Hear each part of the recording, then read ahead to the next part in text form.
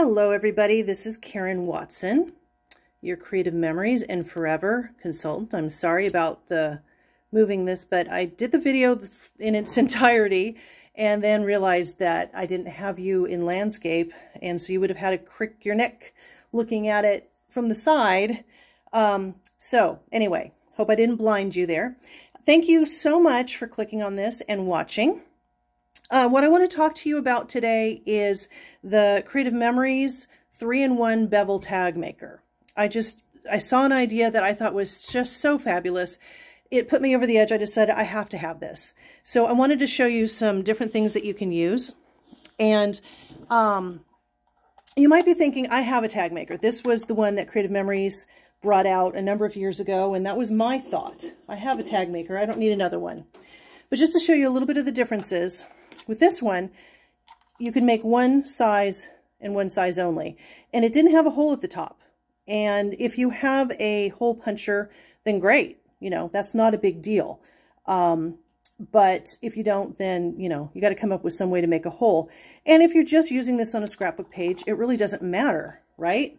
You could just draw one if you needed to. But if you want to make an actual gift tag, it's nice to have the holes. So this is something that you can use in your scrapbooks, but I'm going to show you a few things in a couple minutes that you can do for gifts, you know. The one thing that I'm going to finish with is a gift card holder, which that's the idea that put me over the edge. By the way, if you decide you like this and you want it, go to my website at creativememories.com/user USER/crop with me, all spelled out. And it's under punches. You go to shop, punches, and then you'll find this with all the rest of the punches. So a couple things that are unique about this one compared to the old one is it does make that hole at the top, which is very, very helpful. But the thing that is really cool is you can make 3 widths. So it makes 1 inch, 2 inch, and 2.5 inch. And if you look closely, I'm sitting, so I don't know what you're seeing. Okay, so if you're looking closely, here's your 1 inch width, here's your 2, here's your 2.5. So it depends on how wide you cut your paper. So you cut your paper, you push it all the way to the back, and it's not going to go any further than the back. You punch it, boom, you've got it. So 1 inch, 2 inch, 2.5. So that's what it looks like. I trimmed off these 2, but I left this one 12 inches.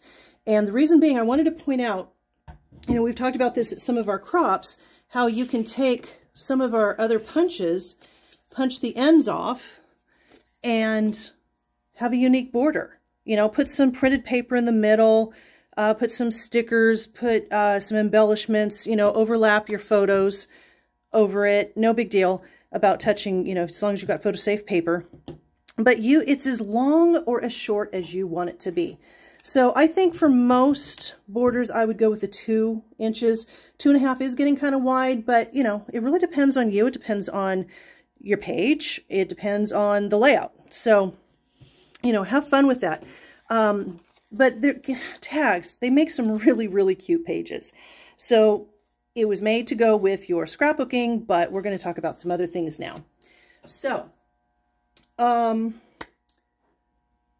journal box is another thing that you can do. And I don't know if you know, but Creative Memories does have ruled paper. They did have white. I looked at the website today. I'm not seeing white, so I don't know if that's discontinued or not. But they have it in natural and Spargo right now. Used to make it in black years ago. But the old was 10 by 12 inches.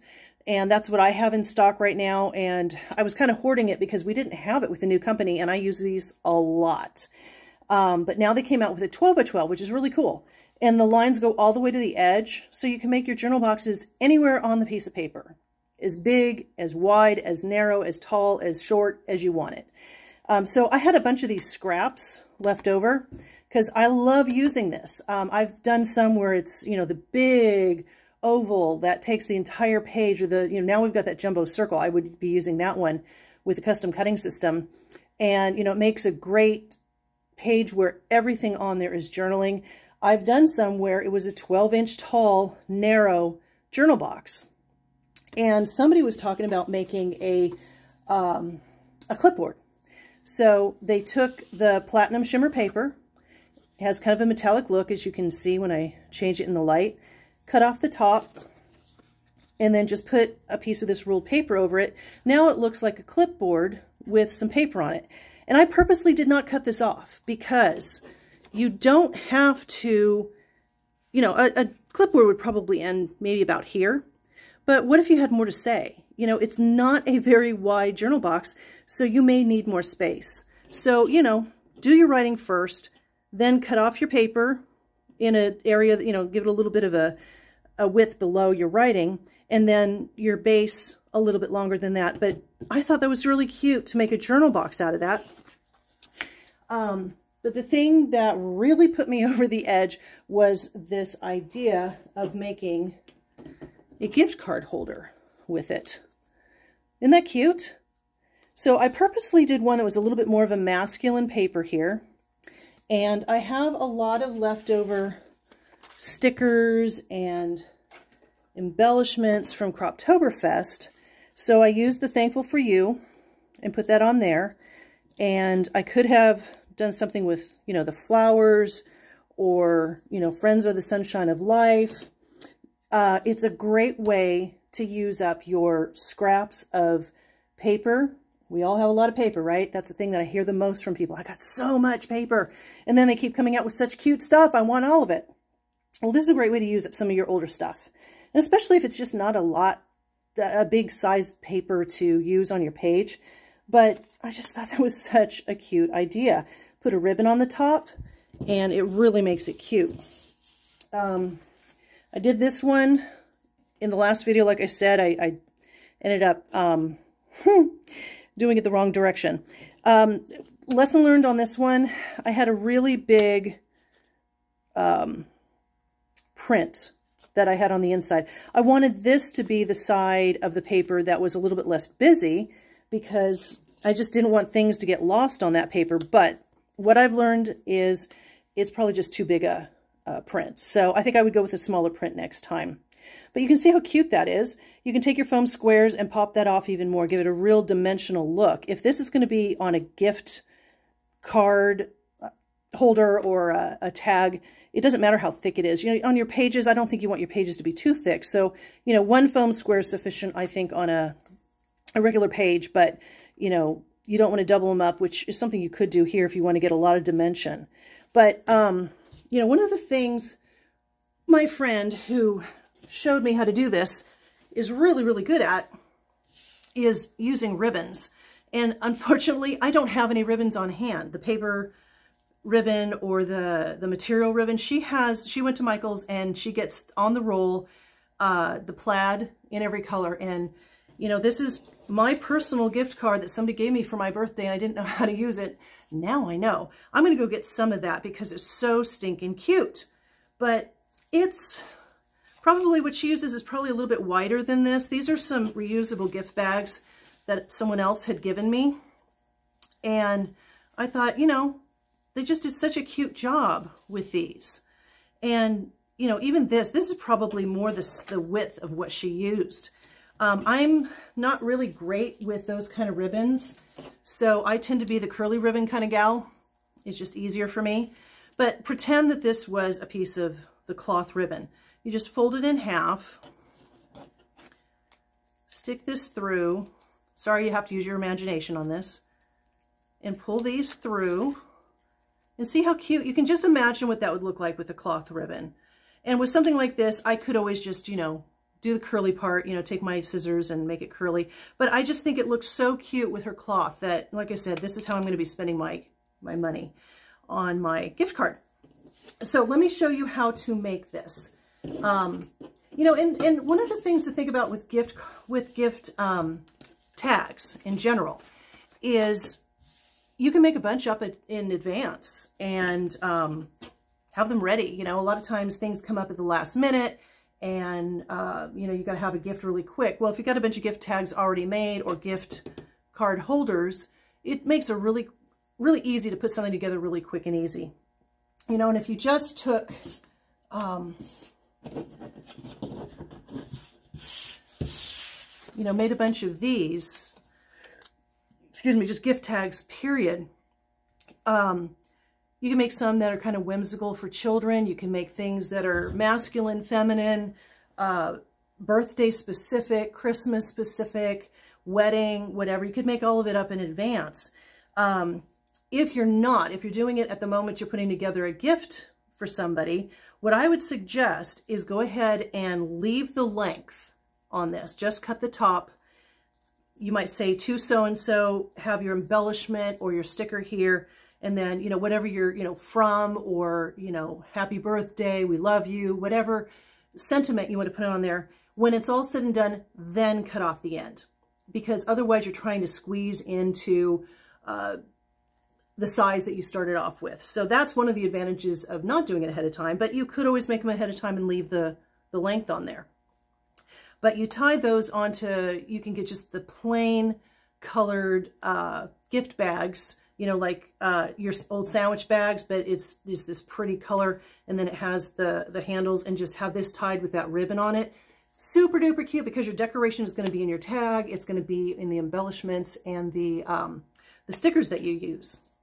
And something to consider as well, you know, every time you come to an event like Croptoberfest, National Scrapbook Day, you get these things, little gift goodies. The leftovers on that would make the cutest tags. You know, this has leaves, it has the strawberries, it has little journal boxes, it has little words in it. You know, the Croptoberfest stuff was so cute. And there's 4 on a page for the embellishments from Croptoberfest. Guys, it's $1.50. It really doesn't cost much at all. So this is definitely something that you know, you could use your leftovers with. And you think about, I think these are all still available, but the botanical stuff, this is so pretty. This would be so pretty on your tags. They have some metallic stuff running through it. Those lines are metallic. They've got these little dots that you can put on there. The veins on the leaves is a metallic gold. You can layer, you know, here's where you can really do lots of layering with your foam squares and all the different pieces from the flowers. But just such a pretty, pretty thing. Okay, I digress. So I'm going to show you how to make this. And I'm going to put the instructions on my VIP page. If you're not a member, feel free to ask me to join. It is for my active customers. So we asked a few questions to start off with. But the things that you are going to need to make this are your 12-inch trimmer, your scoring blade, the punch, and I would suggest regular tape runner. If you have a glue stick, you have a glue pen, make sure if you have a glue stick, just, you know, word of caution. My mother used a glue stick for some event where she was putting together, I think it was Valentine's cards, and they kept falling apart. It drove her crazy. So there's some glue sticks that are more adhesive than others. You know, they dry up and things fell off. It drove her nuts. So make sure you have a good adhesive, because what you don't want, especially if you're investing in a larger amount of money in your gift card, you don't want it falling out. So you want, I wouldn't use the repositionable on this for that purpose. Not that it's not a permanent good adhesive, but I think for the purposes of this, you need something stronger like photo tape, if you still have that left over, or your regular tape runner. Anyway, so that's everything you need. It's really not a lot. And like I said, you can use a lot of leftover things with this. Okay, my paper. So this is some leftover paper I have from Croptoberfest. And what I want to do is I want to cut a 5.5 by 4.5 piece of paper. So what I'm going to do, your 5.5 mark is right here on the edge of your trimmer. So, you know, if you had a bigger piece of paper you needed to cut, you can always pull the arm out. But for this purpose, you really don't need to. So just cut it right there on the edge for 5.5. And then I'm going to flip it, and I'm going to go to the 4.5-inch mark. Oops. Get a little aggressive there with my paper and my ruler. I'm going to set this aside. Actually, no, I'm not going to set this aside. I'm going to change the blade. So here's my straight inch blade. What I love about this new trimmer, and this is just one of many things I love about it, is the blade doesn't show anywhere. When I'm demonstrating, I have a very, very bad habit of cutting myself. I don't know if it's because I'm going too fast, if I'm distracted, if it's nerves, but I love that all I have to do is just pop that in there, click, boom, that's in there. So that's my scoring blade. So let me look at my notes. So the first thing that I want to do is I want to put this widthwise, the longest, the 5.5 inch down first. Put that up to the top and go to the 1/2 inch mark, which is right here. So here's my inch, here's my 1/2 inch. Remember, this is a scoring blade. I'm not going to be cutting all the way through. You can get really aggressive and you can cut, but generally speaking, a scoring blade, it just makes it easier to fold it. And then I want to go to the 3 inch mark. So here's my 3 inch mark here on my left, and I'm going to score that. Okay. Now, before I forget, I'm going to go ahead and change this back to my regular blade, because if I don't do that, I'm going to try cutting later and it's not going to cut, and that will frustrate me. Okay, so I'm going to put that aside. So let's see. Let me see. I think, I'm just trying to decide which I want to show on the outside. Because it kind of depends on how busy something on the front's going to be. I don't know. I kind of like the decorative part. So I think I'm going to make the leaves on the outside. So I'm going to fold in my 1/2 inch. And what I want to do is I want to meet the side here with the folded edge. So now it should be, this should be a 2.5 inch width, which is the full width of my trimmer, my cutter, my punch. And I'm thinking about this. Do I want to have, nah, I think I want it to go this way. So you can do what you want. I mean, there's nothing hard and fast about this. Maybe the sizes, but other than that, you know, there's some options of things you can do. Okay, so I have my, let's see, I want to do it this way. So I have my folded edge here at the top on the right side. I'm going to stick this in my punch. You push it all the way to the back, and it's not going to let you go any further. I mean, it stops where it stops, and just punch it. So now I've got my punch, a little bit of debris. I'm going to get rid of that. Put my punch aside. And now, let's see. I did this backwards earlier. So let me think. Okay, yeah, all right. All right, so here is my 1/2 inch mark. This is the narrow one, so this is the long end. What I want to do is I want to cut this at an angle starting at this point. So on here, there are 2 lines, 2 black lines. The one on the left is where you're literally cutting. So it doesn't matter how wide, I should say how deep or how shallow you cut your angle. Personally, I think it's probably better if you cut it a little bit less, a little bit shallower, because here you go.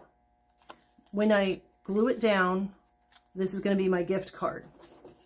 So it would go in there like that. So, look at that, almost identical. Sorry about that. Okay. So I guess I'm pretty consistent with how deep I make it, but if you make this super deep, what you're going to do is you're going to have that tendency for your card to kind of fall out, which obviously you don't want that to happen because you invested money in that gift card and you want them to actually get it. So what you want to do is you want to adhere, let me think. Yeah. So I want to, let me remember. I've done this so many times, you would think this would be second nature. Yeah, I want this to be on the inside, so I'm going to adhere on that side and at the bottom of one of these, the bottom, because I want to seal the bottom. I don't want it to fall out. And I'm just going to fold that over, and there you go.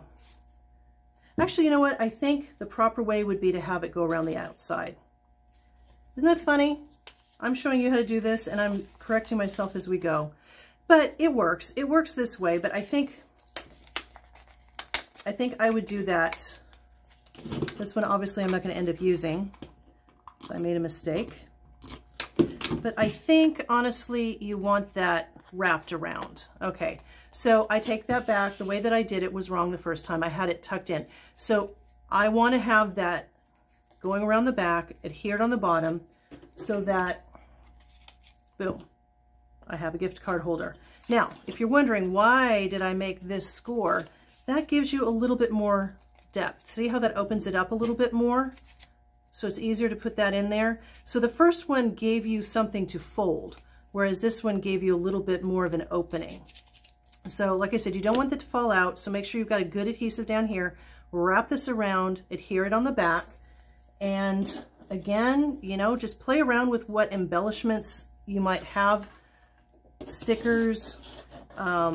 This is why I was a little bit unsure whether I wanted to have the decoration on the outside, because I don't want it to be so busy that you don't really see the embellishment. But, you know, I don't think I would do that one, but fall memories. I don't know, I think I like those better for my scrapbooks. This one is just so open-ended. But, you know, again, with that botanical, you know, you can just imagine all the different things that you could do with the different decorations, especially these pretty little dots. You know, they look like rhinestones. I love that. And this paper is gorgeous. I would definitely save that one for my scrapbook because I just love that circle.